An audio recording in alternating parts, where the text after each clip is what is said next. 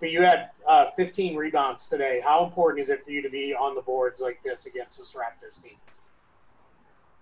It's pretty important for our defense. It's a different series than against Philadelphia. Joel was down there the whole time, so I was guarding him and box him out so other guys could grab the rebound. In this series right now, I have the chance to just grab rebounds soon so we can play fast. But overall, I don't care about the stats at the end. Obviously, it feels good, but we got the win. We played great defense. We had still a lot of turnover, I think, so we can play better in game 2. Jared Weiss. You guys were able to get a lot of stops at the rim, and they shot pretty poorly in the paint in the first half. What was the key to being able to, get those stops without fouling, since they're trying to come at you downhill pretty hard? Was the emphasis the whole week. We know that Kyle, Laurie, Van Vliet, they're great in drawing fouls, especially going downhill to the basket against the big auto guards.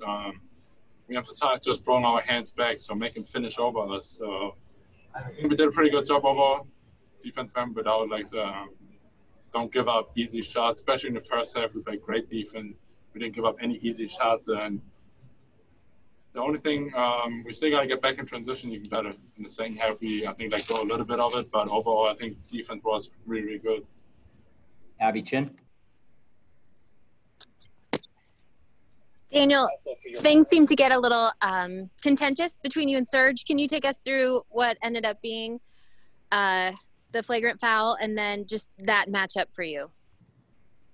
I mean, it's second round of the playoffs. It's nothing dirty. It's just like we were fighting. It's a fight out there. So the whole game we play physical, and there's no bad air in between or anything. It was just one game. So I don't take any grudge on him. So I'm good. Like I said, just like every team want to compete, every team want to win. So that's what you expect from a series with Toronto and Boston.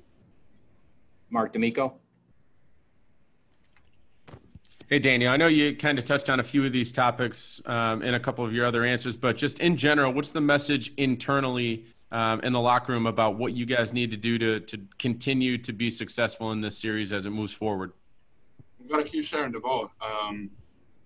It's completely different this game against than the first one against Philly. Philly was so far back on a pick and roll, so we had a lot of pull-up jump shots.